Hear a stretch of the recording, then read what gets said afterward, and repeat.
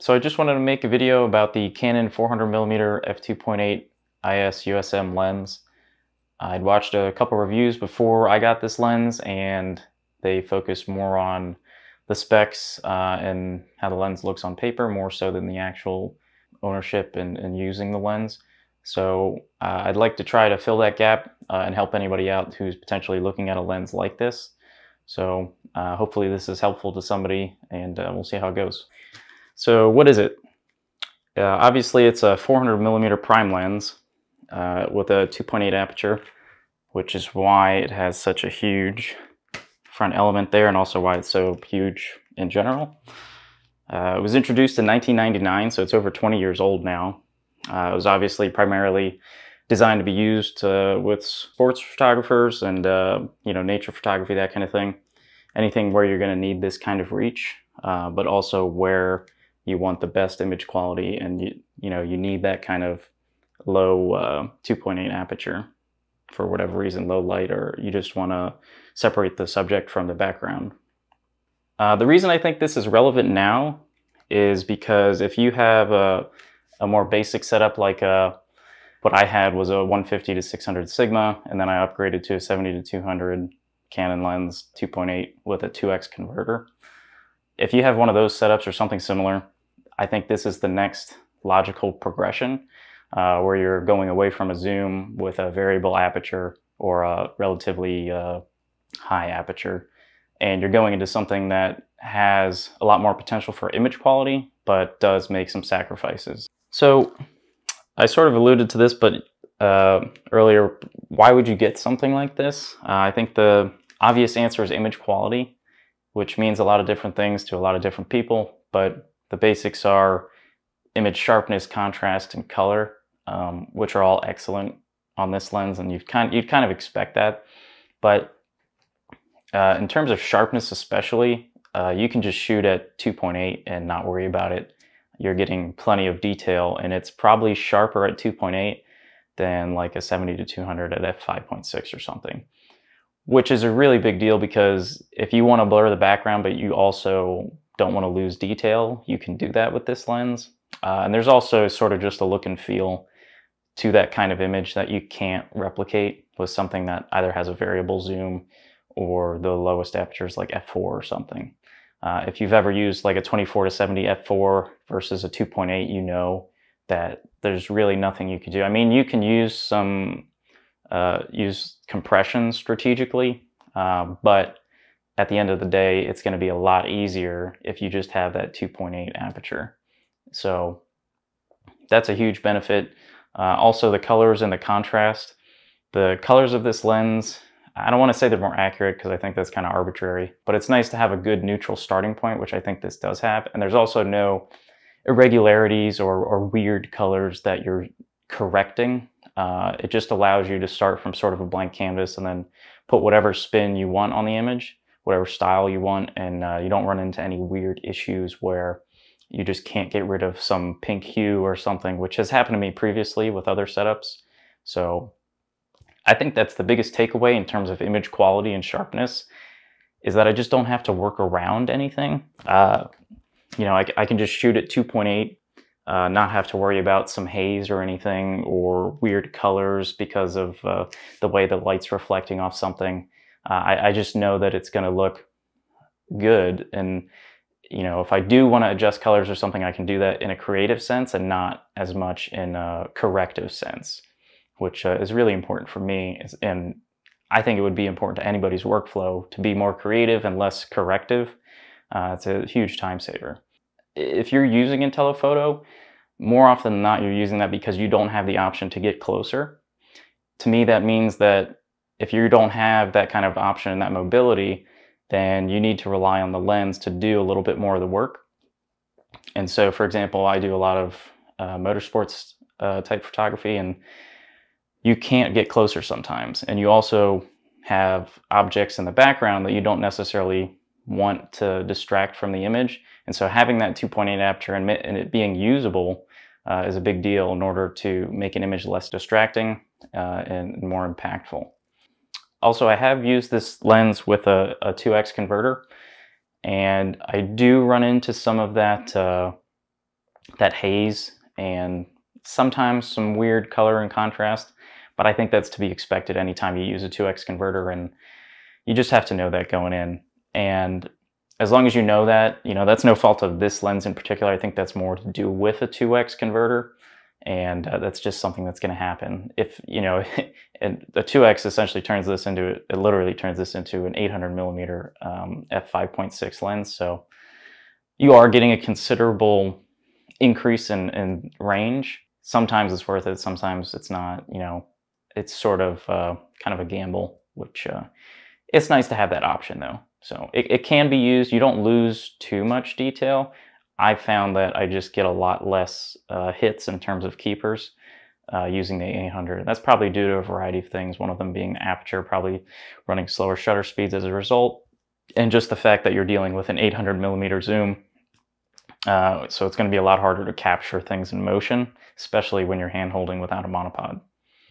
The bottom line in terms of image quality, in my opinion, is that you get more usable images, more keepers with a lens like this versus other setups, because you're not having to work around or compromise what you have in your mind, what your vision is for that particular shot.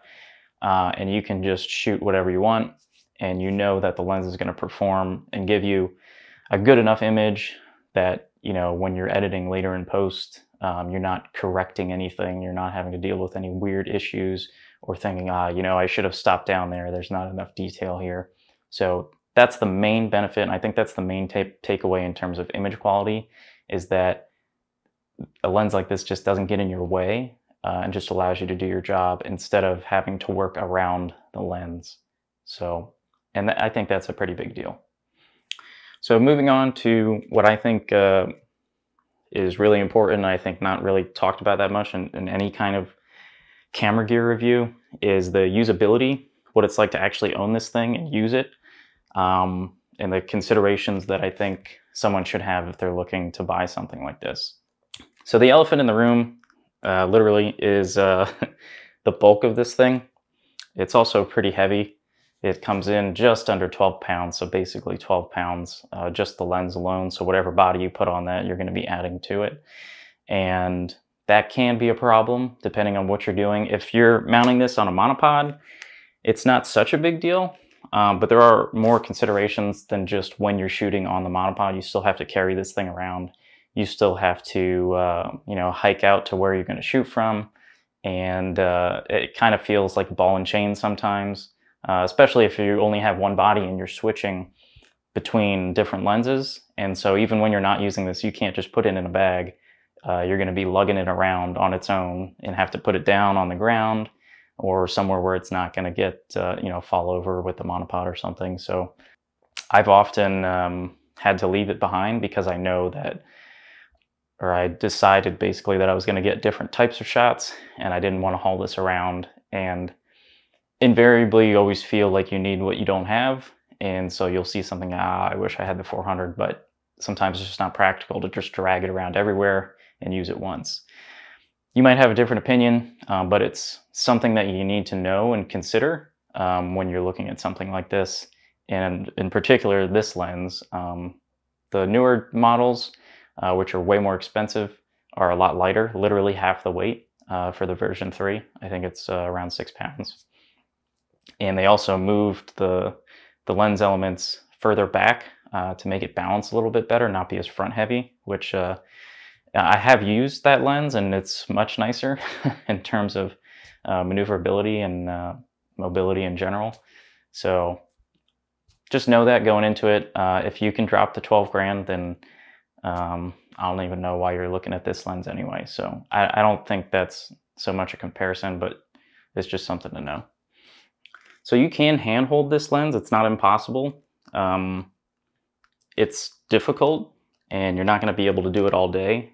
It just depends on what you do. So for example, if I'm at a motorsports event or taking nature photos or something, most of the time I'm going to have it on a monopod and it's not so much of an issue. Maybe I am hand holding sometimes, but it's rare enough that it's not too fatiguing. But for example, at like an air show or something, or whatever scenario you can come up with where you're not going to be able to use a monopod, it's going to be pretty difficult. but it can be done.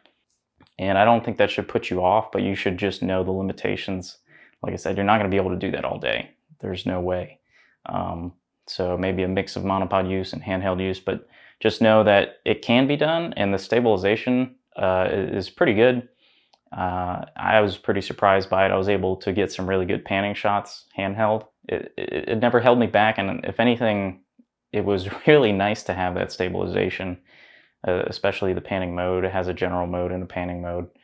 And I was pretty surprised at the performance of the stabilization. It makes it much more usable than you would expect at 400 millimeters.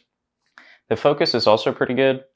I don't want to say it's the best ever, but I would say it's comparable to a 70-200 or to really most Canon L lenses.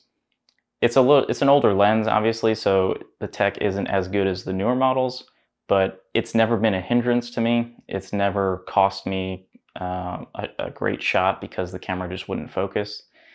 Most of the time I'm using the focus bracket feature, you know, the little switch where you can choose not to focus across the whole range, which speeds it up quite a bit.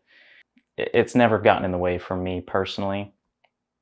And the only time it's really been an issue is when I'm using a 2x converter. Again, that's more to do with the 2x than it is with this lens, and the fact that it turns this into an 800 millimeter, so it's pretty hard to track certain subjects. I also want to mention that this lens has been pretty reliable for me. I've used it in light rain, and you know, I don't baby it too much, and I've never had any issues with the focus or the lenses or the elements getting misaligned or anything. It's still performing really well, and like I said, I'm not babying it too much. I do travel with it in its case that it comes with, but I guess it depends.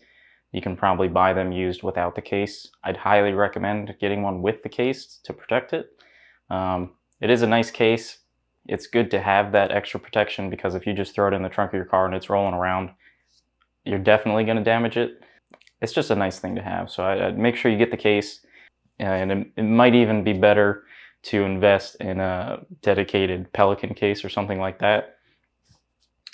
So the bottom line with this lens is that as long as you understand the considerations that you need to think about before you purchase something like this, you should be okay.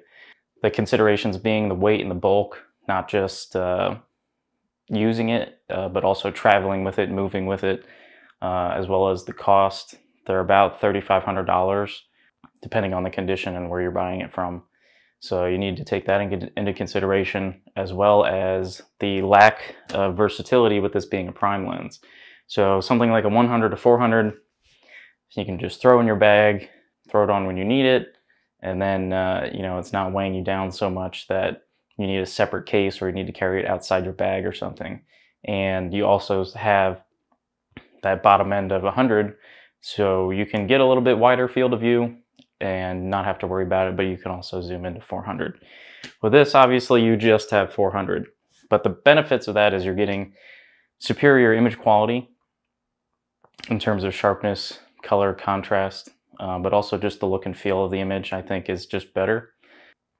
So you have to decide basically if image quality is important enough to you that would warrant something like this. And I think only if it does is it worth it.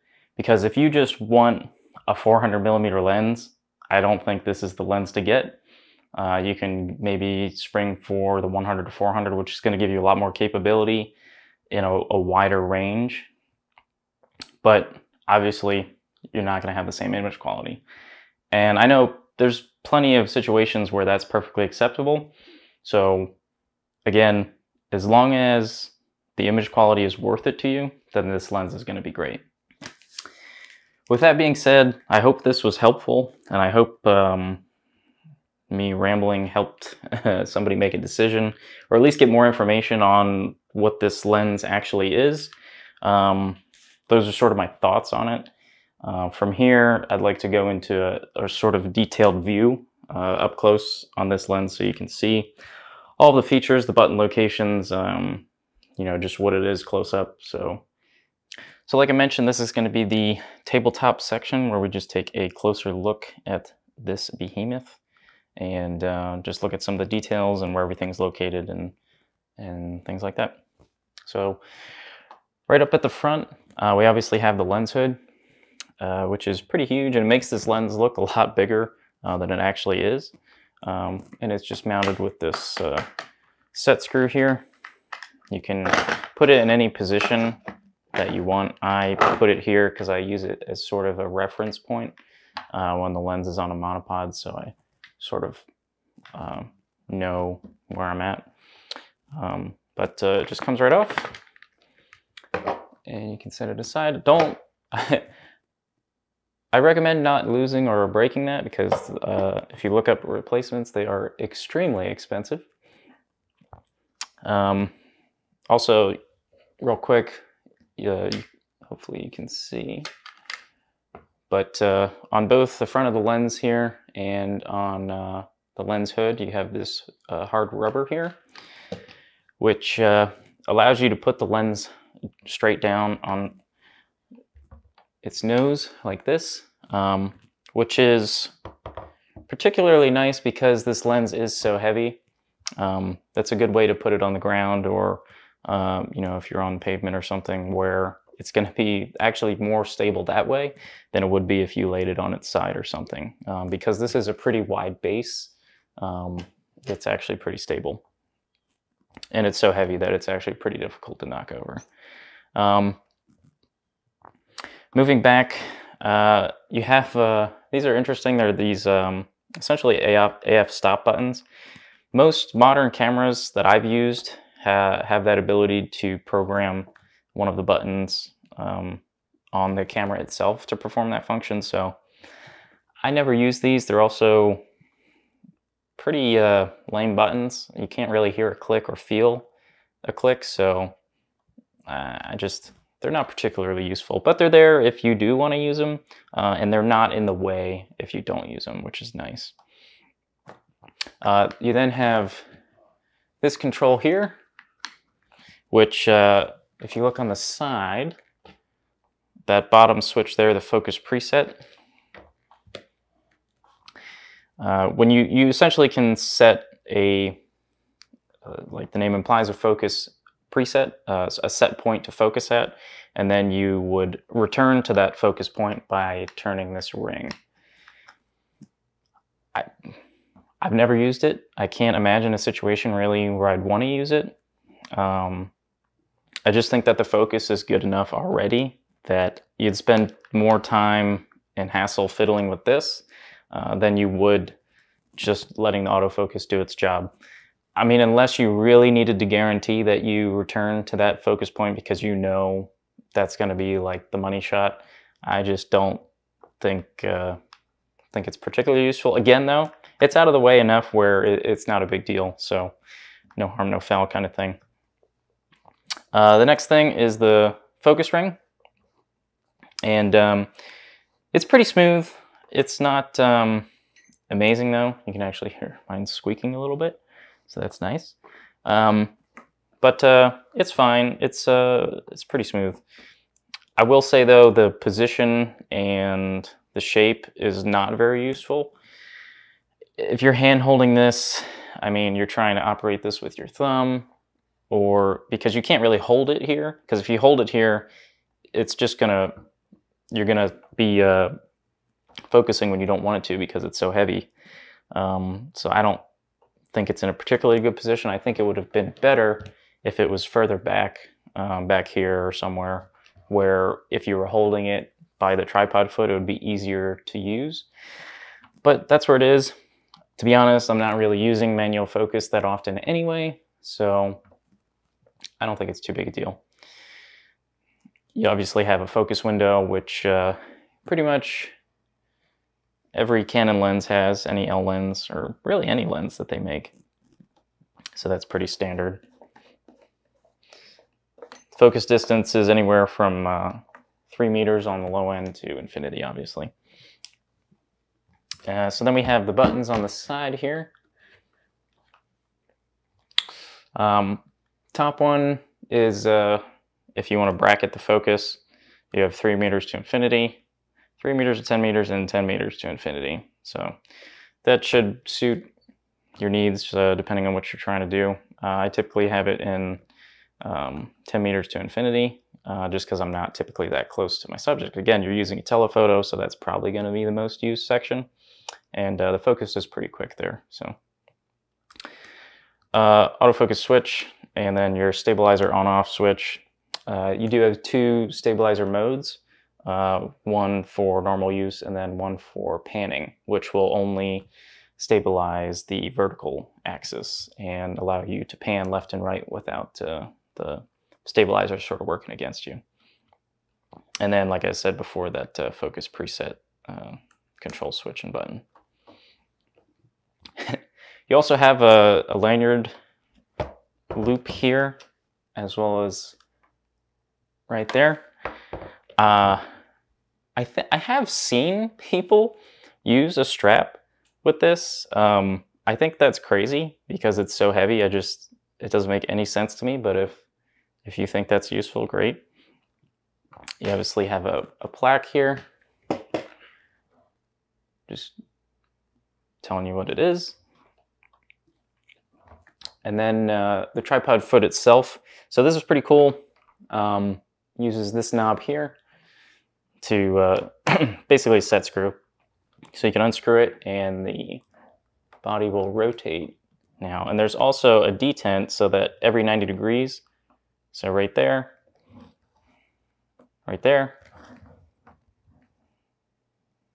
and I think I missed one, but you get the idea. So that's kind of nice because if you ever want to flip it around, you'll know exactly when you're at the exact opposite side, which is perfectly straight up and down, which I think is kind of nice. You can't actually take it off, or at least I haven't figured out how to take it off. So just know that. Then we also have, this takes drop-in filters. So right now I have a polarizer. So the polarizer itself has a geared wheel, and so it interacts with the little gear here, and so that's how you would adjust the polarizer. It's in a pretty terrible spot to actually reach it. You know, if I'm shooting like this, I can't, I mean, it's pretty difficult to even find, let alone use. So it's more of a, you know, hopefully you have the time to adjust it, or you just sort of set it and hope for the best. And you can also swap this out for whatever filter you want that obviously fits it. Moving back, well, I guess we'll just look at this real quick. Obviously, it is weather sealed, so you have a gasket back here. There's also a rubber gasket here where the filter mounts.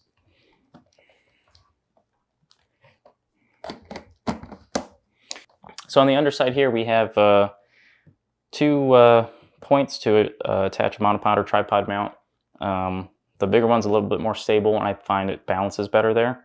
But it's nice that they have both of them. So maybe if you don't have that size, you can just use this one. You can also swap this foot out. There's just 4 screws here, and then you can swap out to an aftermarket one that fits that pattern, obviously. So that is the lens. That's all the details of it.